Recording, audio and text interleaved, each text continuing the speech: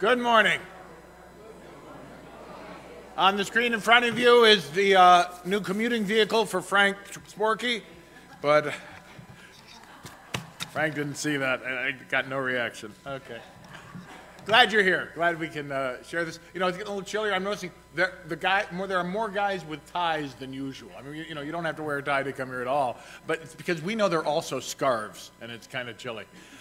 In addition to the usual announcements we have here, I want Carol to come and give us one. You want your usual mic, or what do you want to do? Or come out?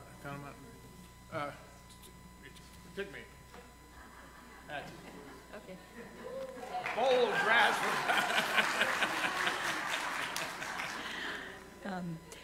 We get our food supplies when we make the Father Bill's meals from the South Shore Food Pantry, and it's in the same building as the Weymouth Food Pantry.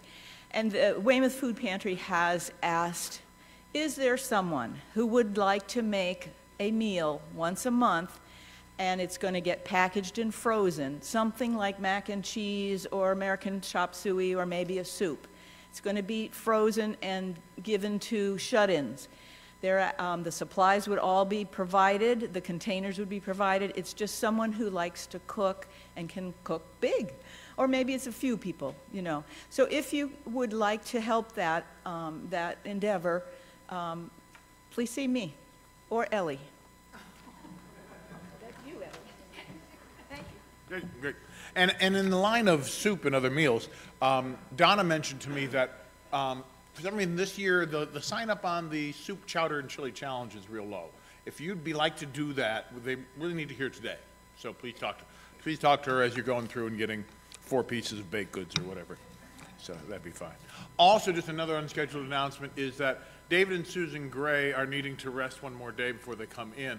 And so if you're part of that group, I was supposed to tell Tom Finney I don't see him yet. It's going to kind of need to make sure that there's a alternate leadership. So that's the option there. Now for your regularly scheduled announcements. Tonight we have our usual 5:30 p.m. first and third Sundays contemporary service we call Relevant. Sarah always gives me a chance to look at her message, and something that Sarah is very good at is taking an analogy and applying the spiritual application for it. I won't tell you what it is, but I will say that it has something to do with her state of life, and you can go on from that. Yeah. Guys are saying I don't want to know too much, but come, great music. The Gernhardts are just real joyful, gifted musicians and worship leaders, and so come and take part in that tonight, 5:30. Right, thank you, right. We are adapting and being in here. There's a new Bible study, the All-Church Study, Abraham's Journey and Yours. Today is the second week of that series, and so it'd be hard to read. You have to call Sue Gray to take part in the group right now since she's not here today, but we can also help you connect up with those. There are schedules of the different groups that are available.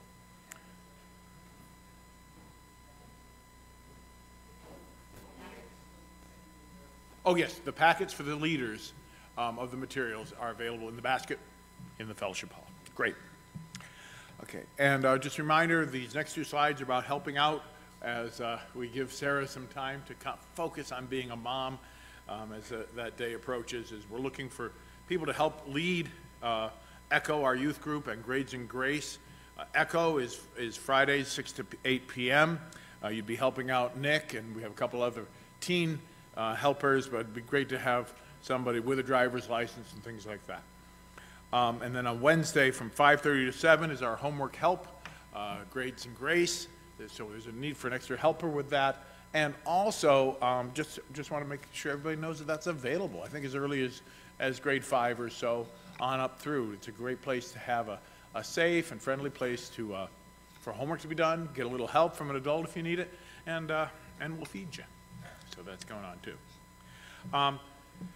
A week from today will be the Walk for Humanity. This is a restoration of something that kind of got waylaid by COVID and some other things, but it's a chance for some area churches that we call the Cranberry Council to get together and make a difference by raising funds for the area food pantries. So if you'd like to do that, there's some sign-up sheets already on the table that's adjacent to the famous coffee hour buffet. But you You can walk, or you can be a walker, or you can be a supporter. Operation Christmas Child, we're looking to have those boxes returned within 2 weeks.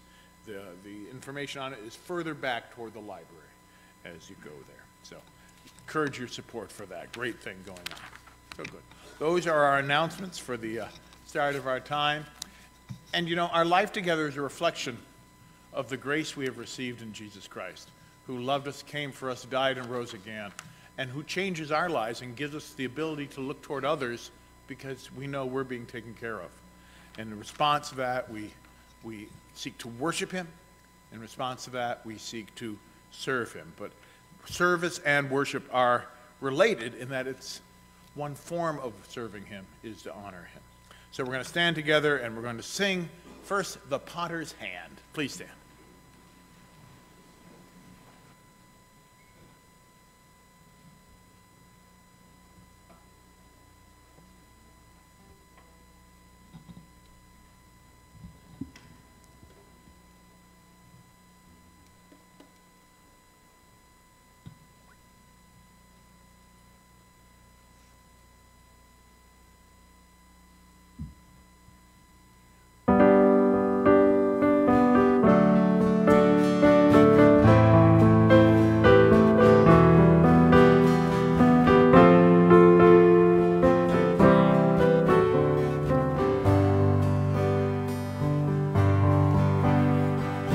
Beautiful Lord, wonderful Savior, I know for sure all of my days are held in your hand, crafted into your perfect plan. I'm captured by your holy calling, set me apart. I know you're drawing me to yourself.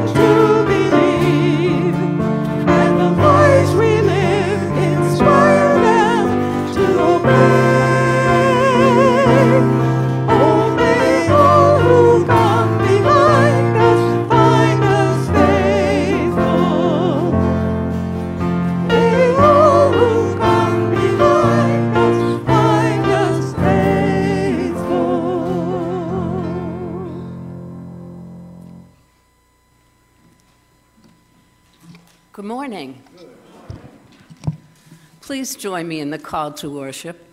It's taken from Psalm chapter 8, verses 1, 4, 6, and 9.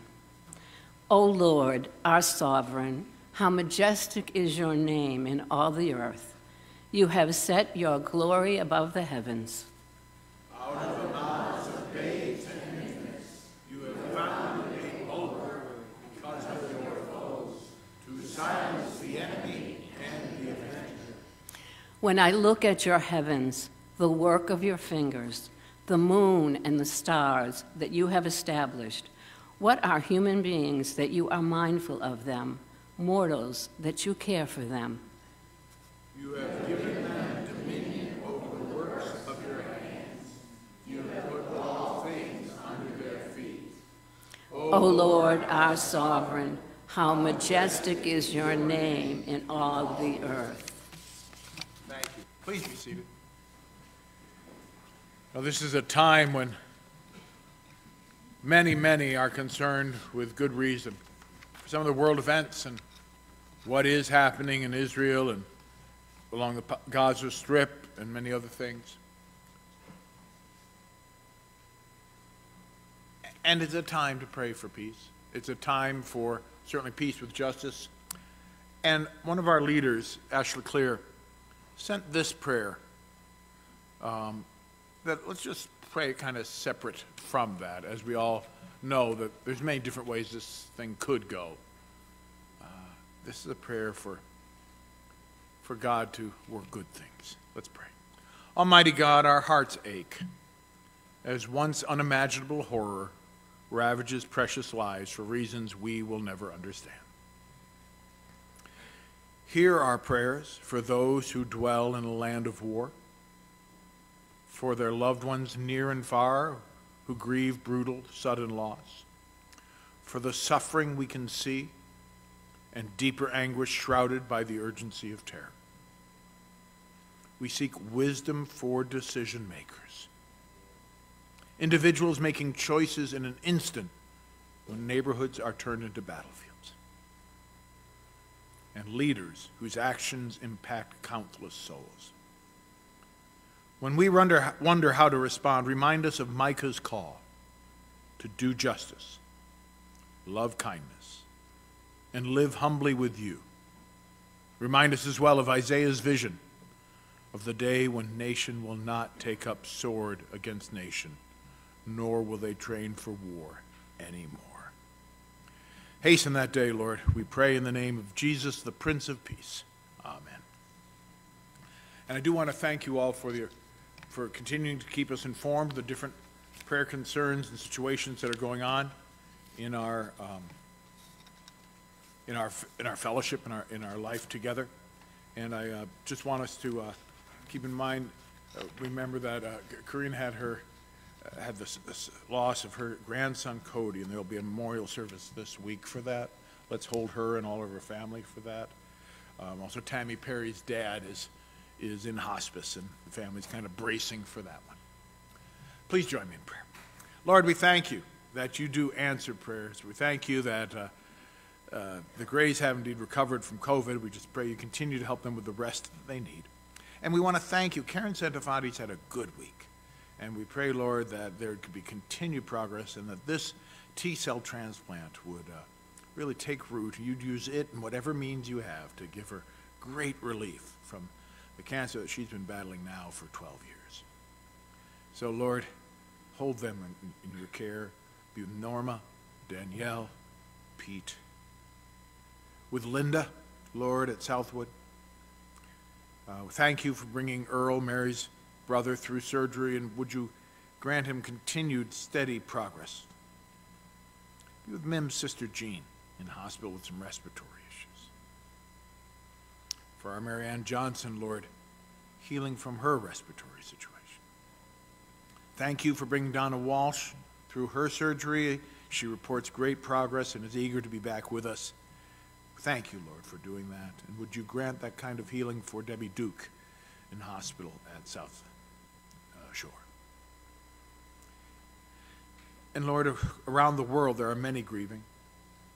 We pray your mercy upon those who have already lost loved ones, for those who have a loved one who is being held hostage. Lord, let there be grace that comes out of this horror. You are able to turn darkness into night, death into resurrection. Lord, we continue to pray for the other areas. Afghans had another earthquake, Afghanistan, and the war continues in Ukraine. We pray, Lord, also for Armenian refugees, Azerbaijan. There's so many trouble spots that seem to have exploded lately. Lord, calm the troubled waters, please. We thank you for Joan Delano and John. Pray you give them safety in their travels back to Florida by means of Tennessee. Lord, for all who have a particular challenge, maybe there's somebody they need to talk to this week with a conversation that won't be easy. Maybe there is a financial hurdle that must be overcome. Maybe there is a need for a new direction in a relationship. Lord, we all face challenges. We have things that could keep us awake at night, but be the one who gives us a song in the night to calm our souls and guide us in the right paths. Help us as a church, Lord, to embrace the pilgrims that come our way, that you send our way on their own spiritual journey. And help us to keep our eyes on you as we walk forward into your light. We pray this in the name of Jesus, who taught us to pray, Our Father, who art in heaven, hallowed be thy name. Thy kingdom come, thy will be done, on earth as it is in heaven. Give us this day our daily bread, and forgive us our trespasses, as we forgive those who trespass against us. And lead us not into temptation, but deliver us from evil. For thine is the kingdom, and the power, and the glory forever. Amen.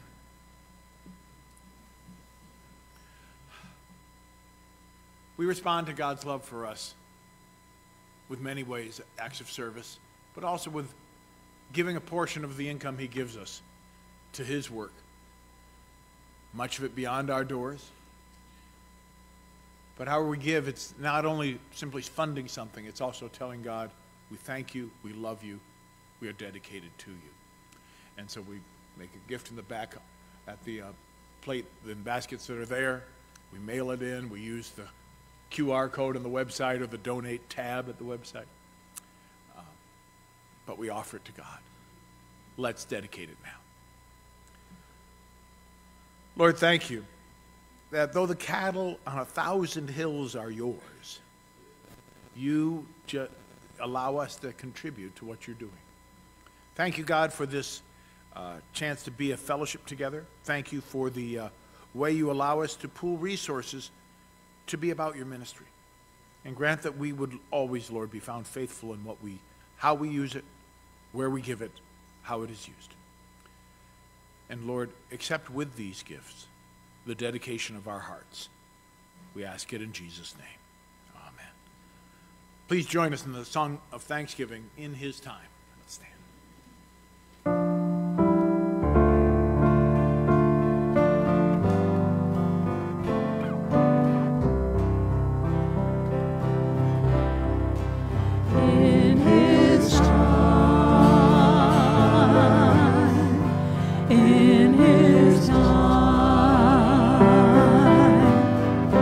He makes all things beautiful.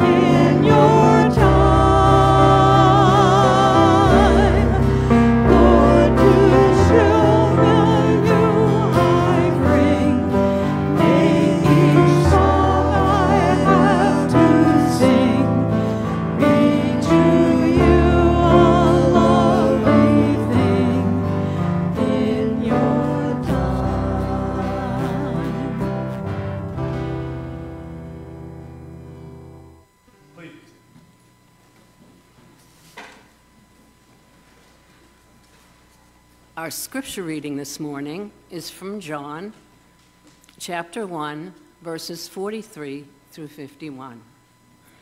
The next day, Jesus decided to go to Galilee. He found Philip and said to him, "Follow me." Now Philip was from Bethsaida, the city of Andrew and Peter.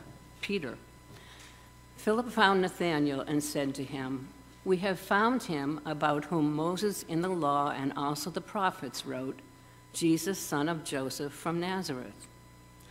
Nathanael said to him, "Can anything good come out of Nazareth?" Philip said to him, "Come and see." When Jesus saw Nathanael coming toward him, he said of him, "Here is truly an Israelite in whom there is no deceit." Nathanael asked him, "Where did you get to know me?" Jesus answered, "I saw you under the fig tree before Philip called you." Nathanael replied, "Rabbi, you are the Son of God. You are the King of Israel." Jesus answered, "Do you believe because I told you that I saw you under the fig tree? You will see greater things than these." And he said to him, Very truly, I tell you, you will see heaven opened and the angels of God ascending and descending upon the Son of Man. This is the word of the Lord.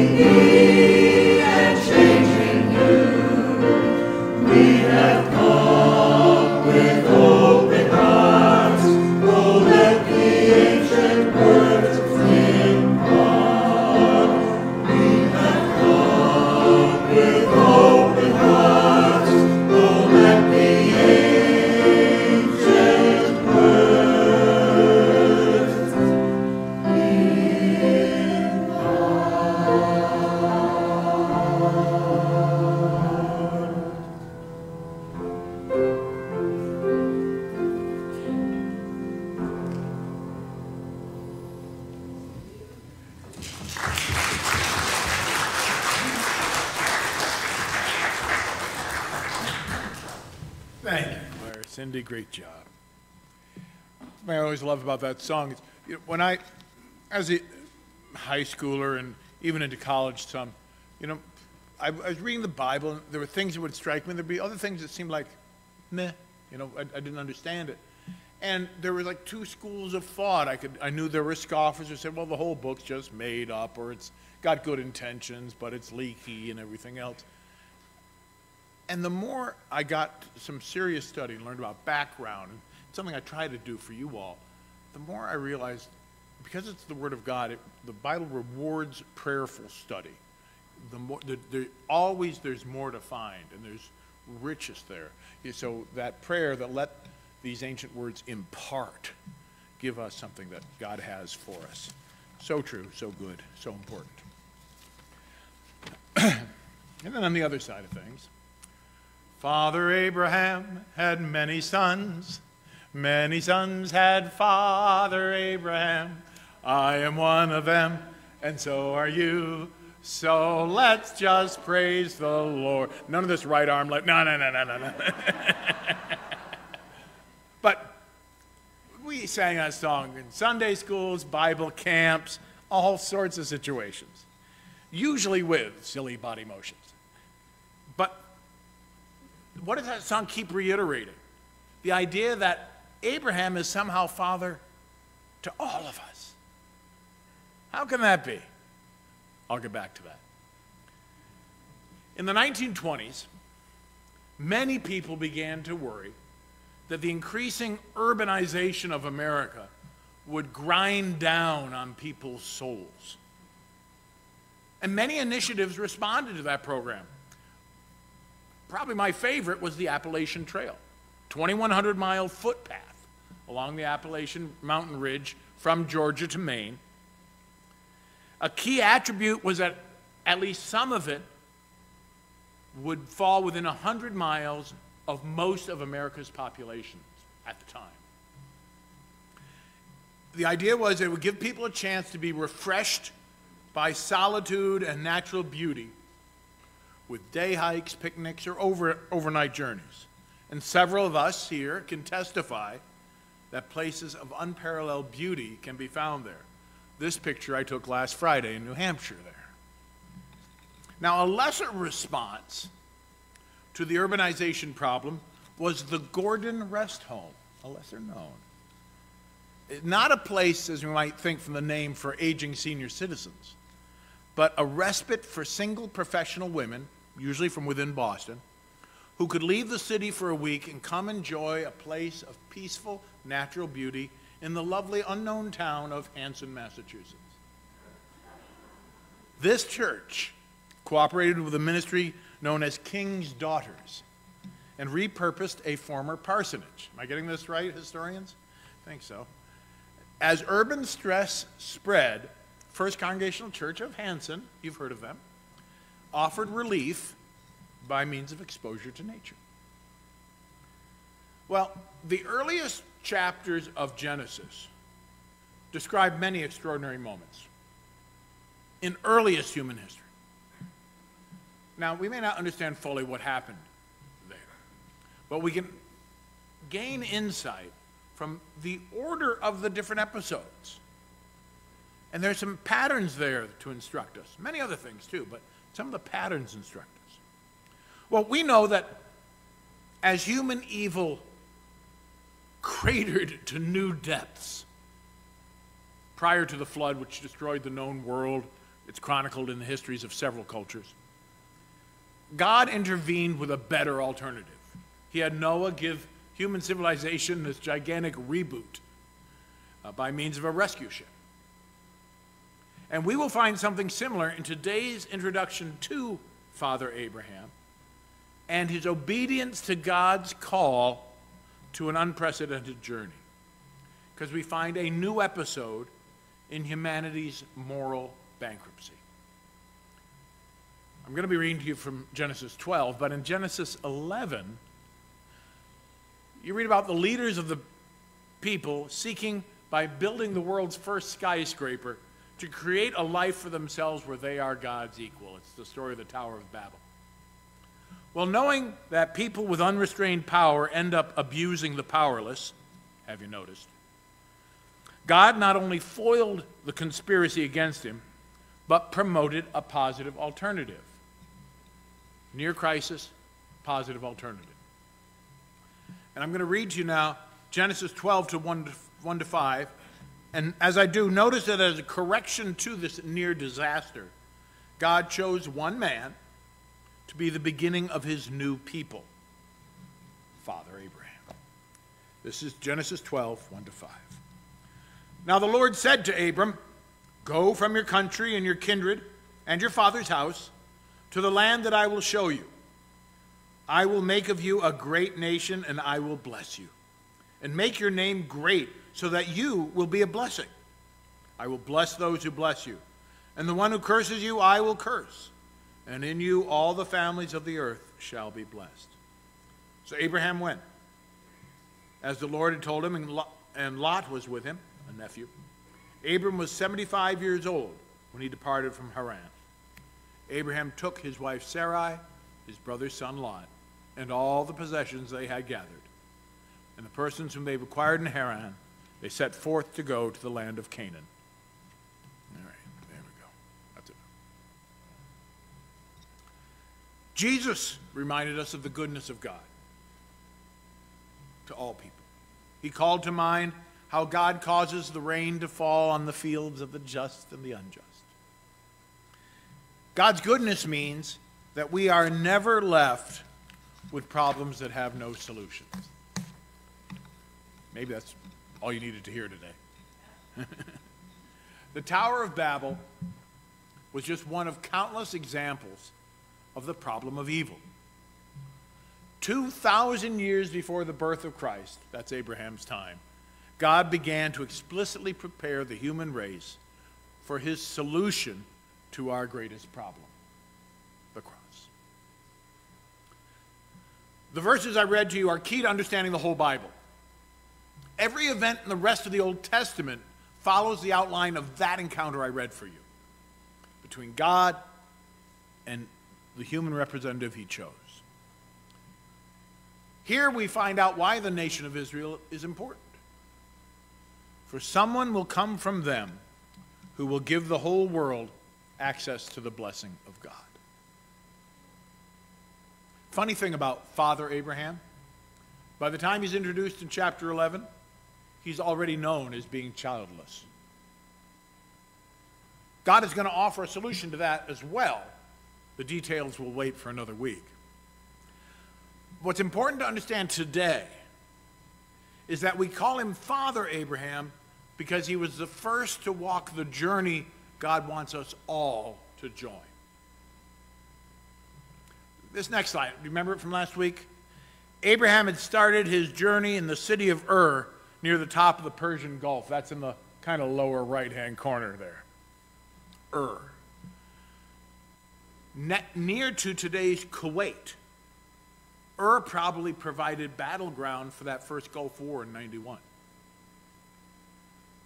Abraham had gone as far as Haran, which is kind of top center of the slide, right under the J in journey.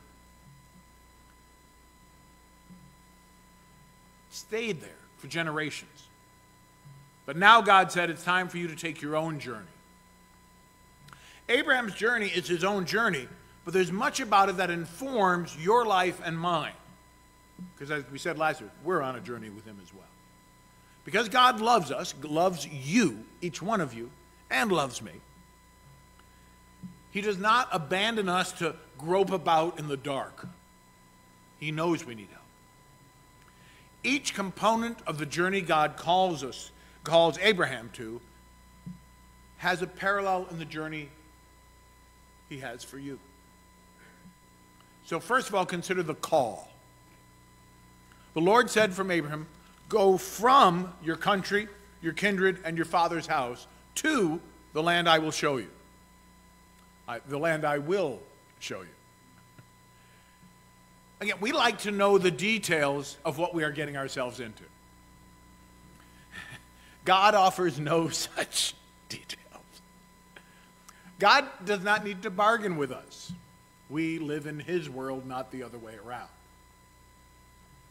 Too often, though, we act as if God has to measure up to our standards. Really? Why do we do that?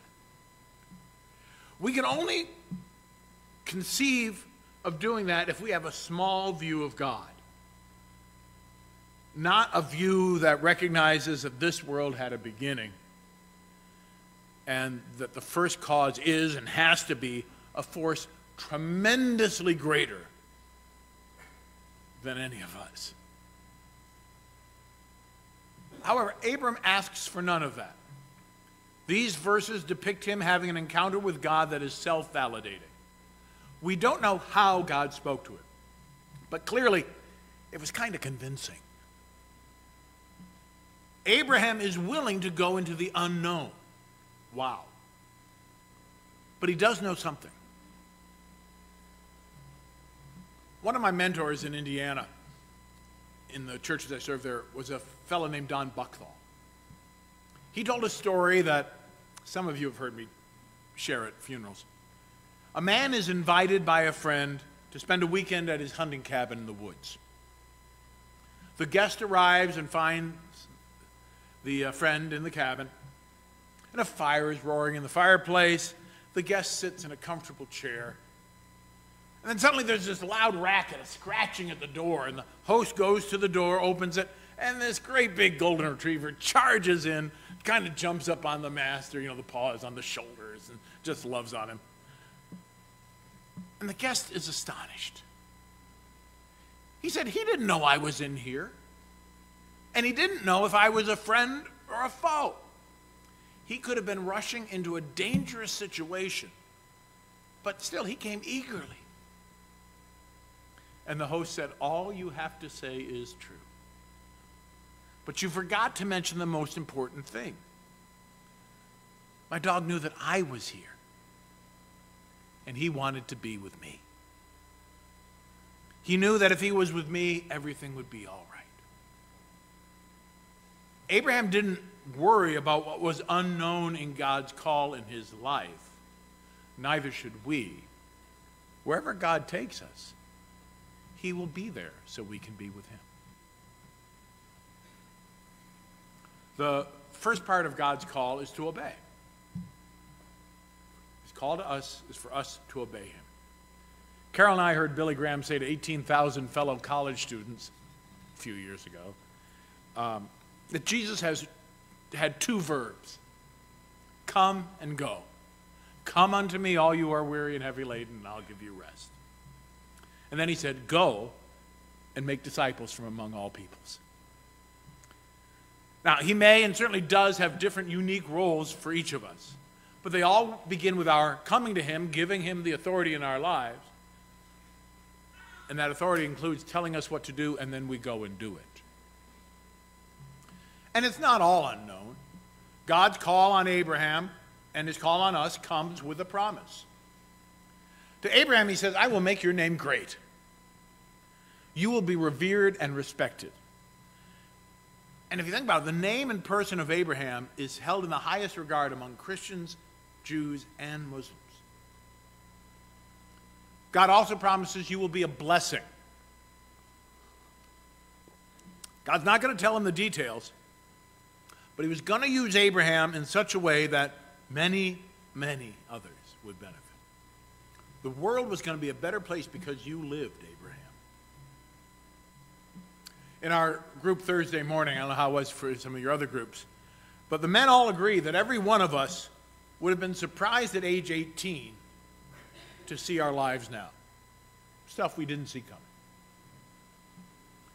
Perhaps where we'd be living, how we'd be making a living, or what achieving a goal that we had back then has meant and what it has brought with it. We have a glimpse into another call and blessing in the reading that Ellie gave for us. As the Gospel of John begins, we read about Jesus calling some of the first disciples. Miracles are happening. But Jesus tells Nathanael and probably Philip and Andrew, you are going to see signs and wonders, angels ascending and descending, like the patriarch Jacob saw when God first called him. God has a call for your life. It could be teaching, parenting, preaching, healing, befriending, comforting, building affordable housing. It could be 100 things. There are many, many options. But yours is individually suited for who God has made you to be. He knows you. And there's good he can use. He had a purpose, and in that purpose, there will be a blessing. That's his promise. However, we see in Abraham's life that the command comes with a cost. When King David wanted to present an offering to the Lord, one of his loyal subjects offered to give him free of charge a prized heifer as the animal to be sacrificed. And David said, "Thanks, but no thanks. I will not offer to the Lord a sacrifice that costs me nothing." It's not a sacrifice if there's no cost to you. The sacrifice, in a sense, is what matters. It demonstrates that the goodness of God is the surpassing value in your life. Now, for Abraham, that cost was summed up in one word: leave. Leave your country, your kindred, and your father's house. Leave everything you've ever known. Everything that made you comfortable. You know, sometimes we read about ex-cons who commit crimes just so they can go back to jail because they're comfortable there. Now, maybe, for instance, you could make more money selling hula hoops, but God wants you to teach high school and reach inner city kids. You have to leave the money. Maybe you're living on the South Shore, but God, for reasons you don't know yet, has made it clear that you're supposed to go into the inner city, or the rural Midwest, or Namibia. The command to Abraham came with a cost: leave. But do you doubt that the blessing was worth the cost? Later in the Gospel of John, when the leaders of the religious establishment are challenging Jesus' claims to be the unique Son of God, they ask, "Are you older than our father Abraham?" And Jesus answered, "Abraham rejoiced to see my day." And on that first Christmas night, when the pre-existent Jesus took human form in that baby in Bethlehem, Abraham must have been like Eisenhower on D-Day. We've been working so long to get ready for this day. Now the rescue has begun. Then as the kingdom of God began to break out all around Jesus, healings, the estranged brought home, plenty where there had been want, Abraham rejoiced to see Jesus' day. All peoples on earth blessed themselves because Abraham had obeyed God's call. The blessing was worth the cost. I believe there's a great challenge for us to be obedient in spite of the cost. The Bible reminds us that Jesus was tempted in every way that we are. You know, there's that ad campaign that's right. He gets us. So he provides us in the Bible with vivid lessons, these ancient words, of how obedience to God is worth what we think it costs us. Now, God's words and rules are not arbitrary. If you have a besetting sin, a chronic fault that seems impossible to shake, consider if you have at some level convinced yourself that it's really all right, or at least not as bad as God's commands make it out to be.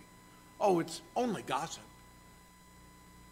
So what if Jesus calls it murder? Then God in his mercy allows you to see what your sin does. He removes the attraction of alternatives to obedience. That's a mercy he does. So you continue to gossip, and suddenly people don't want to be with you anymore, because they figure when you're not around, you talk about them. You experience the loneliness. Suddenly superiority doesn't matter, because it's not good for humans to be alone. cheating at school, on taxes, or on your spouse. When you see the natural consequences of those actions, suddenly obedience is much more attractive. God knows how to use both the carrot and the stick. This is why, in addition to removing the attraction of the alternatives to obedience, he gives us glimpses of the reward for obedience. I tell people that we don't have a coffee hour anymore. It's a coffee hour and a half. I'm not complaining. Think of this in a culture literally with an epidemic of loneliness. You come to our fellowship hall after service, you sit with friendly people, enjoy good food, and you are enveloped by the understanding that you belong, that you are loved, and that you are part of something important. That, my friend, is a glimpse of heaven, including the baked goods. Not every wrong will be set right before Jesus comes, but we will see glimpses of the reward. And some of them are a whole lot deeper than iced cranberry bread.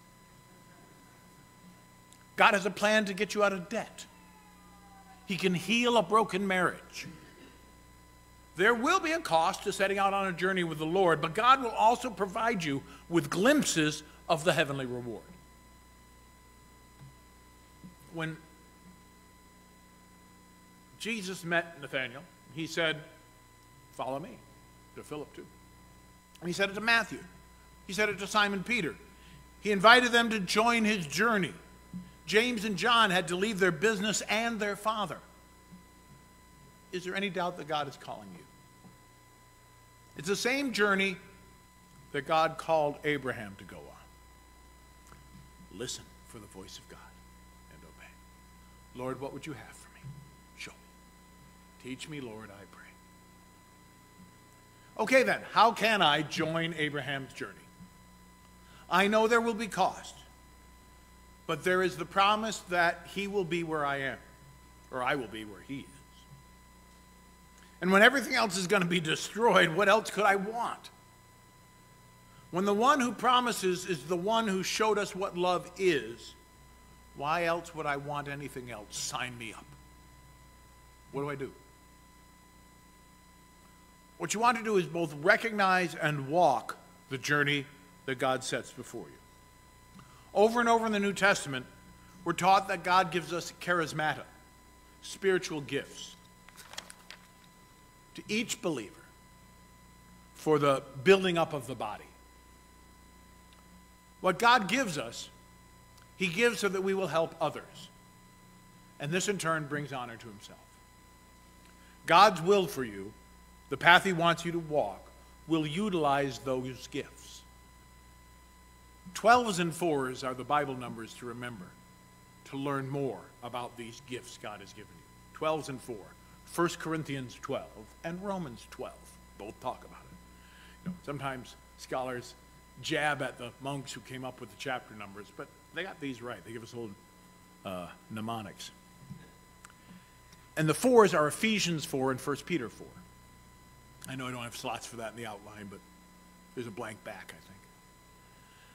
Some gifts are as simple as encouragement and helping others. And there are people who are really good at that, and they are so valuable.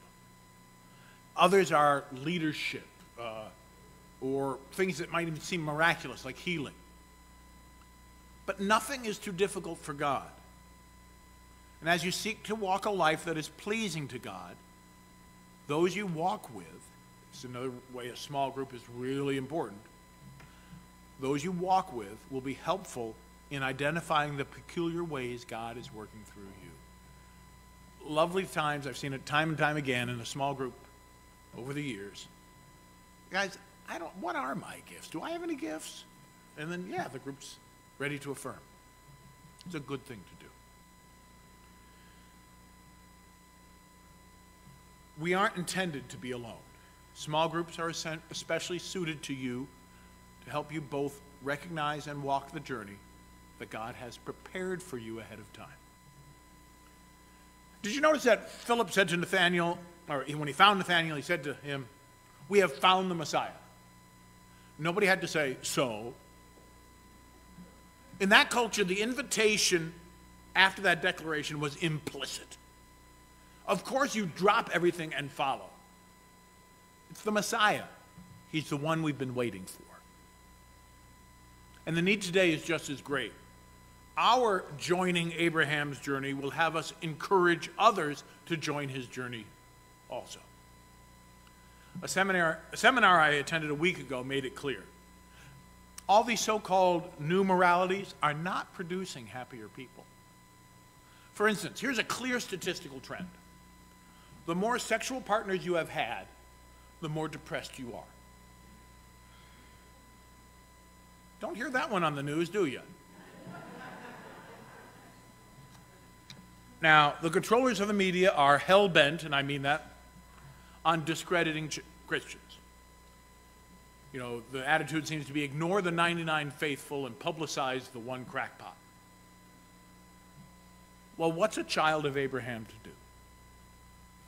Well, let the world observe with their own eyes that Christians are not hateful, that we are not unthinking.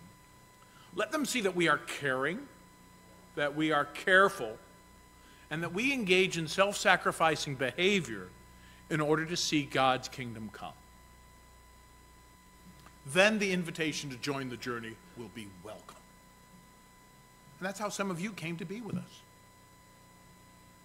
I never knew, it's an odd one, when I entered the pastoral ministry, that I would get to see how beautiful dying can be.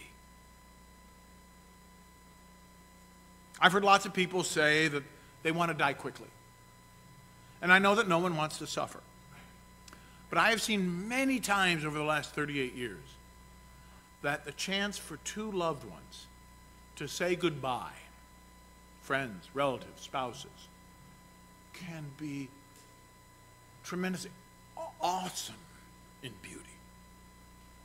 There is a looking back and seeing the many, many good times, the many good achievements, and saying thank you at the journey's end. I have a page in my Bible where I've written down the names of well over 100 people, wonderful people, excellent people, who are treasures I would not have known if I had not chosen to join Abraham's journey and follow Jesus. Don't you be afraid to join it either. We call him Father Abraham because he was the first to walk the journey God wants us all to join. Let's pray.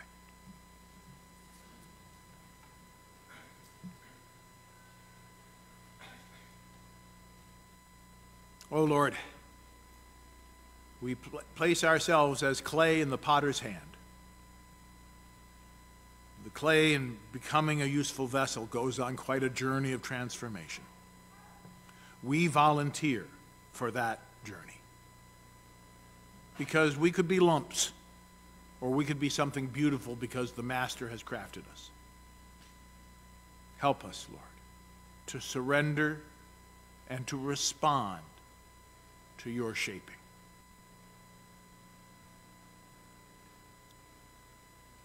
In Jesus' name, amen.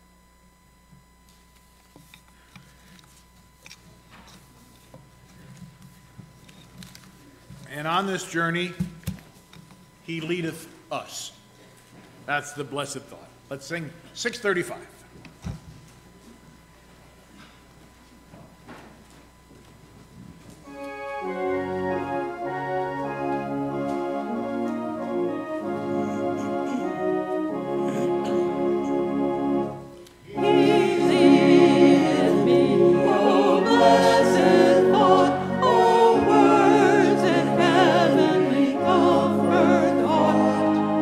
Whate'er I do, where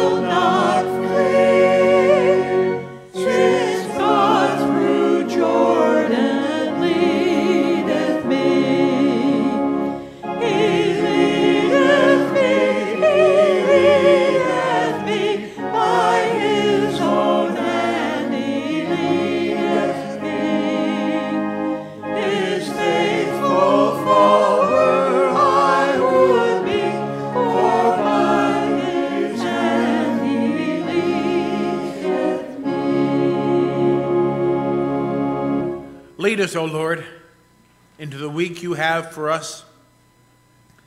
May we be found faithful. May we take hold of your strong hand. And may we reach out to others to join as well. In Jesus' name.